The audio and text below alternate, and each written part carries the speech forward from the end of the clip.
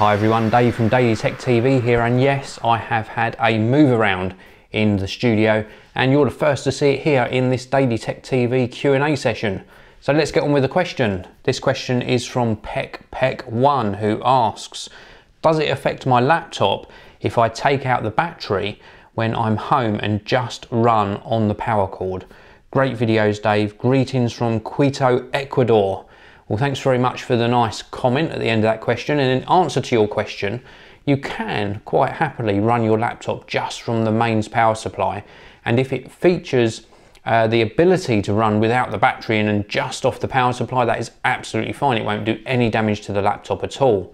Now, just progressing on from your question, I do get a lot of questions about running on battery versus mains and if it'll ruin the battery if you sort of leave it plugged into the mains all the time.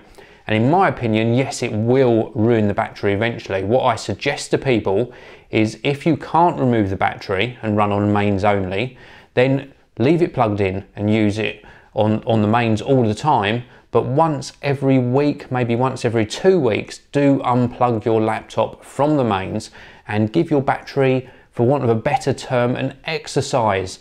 Use it until the battery is round to about sort of 15–20% capacity and then plug it back in again. It just keeps everything moving nicely inside that battery. Now, it's not necessary with today's technology to do that all the time.